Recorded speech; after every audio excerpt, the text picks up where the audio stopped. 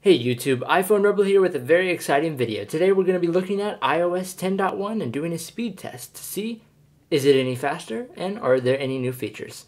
So let's jump right into the speed test.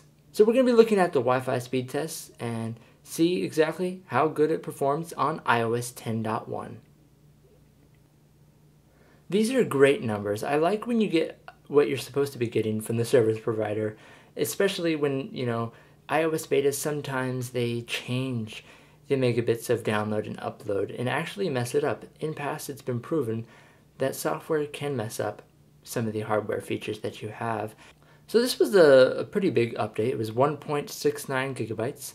And as I was looking around, I didn't really see any, changes at all. So I went and just did a Geekbench just to see how well it performs. This is iOS 10.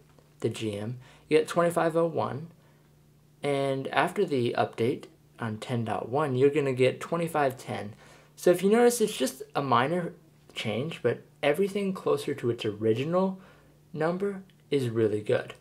Here, just as a reference, 2551 was my score on the original release of iOS 9.3.1.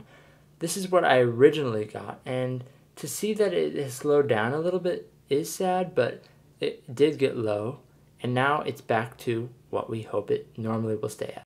This has been iPhone Rebel's iOS 10 beta speed test. I hope you liked this video, and make sure you check out my other videos. I've got some Apple Watch videos and some more iOS 10 videos.